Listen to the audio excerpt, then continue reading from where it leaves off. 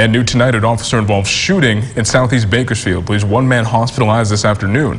Bakersfield police officers tried to pull over a vehicle in the area of East 3rd and Clinton Streets at about 4 p.m. Police say the driver didn't stop and led officers on a chase that ended when the man crashed at the intersection of East Brundage Lane and Cottonwood Road at about 4:15. An innocent driver in the other vehicle suffered minor injuries. That's when police say the pursuit suspect got out of the vehicle and ran.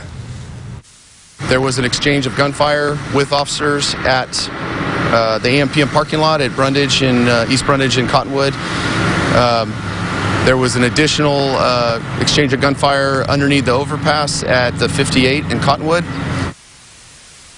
That's when the suspect ran into a parking lot on Cottonwood Road and Padre Street, where police say he tried to steal a vehicle at gunpoint. Several officers opened fire, knocking him to the ground.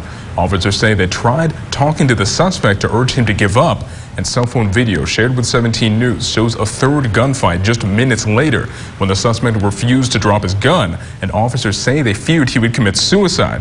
We would like to warn viewers that this video is graphic.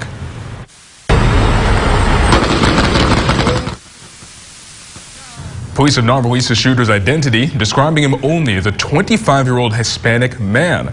He was reportedly hospitalized with major injuries and is in critical condition at a local hospital. No police officers were hurt. First responders say 6 officers wearing body cameras fired shots in total, and each of them were placed on routine administrative leave during the investigation. The department says it plans to release body camera footage.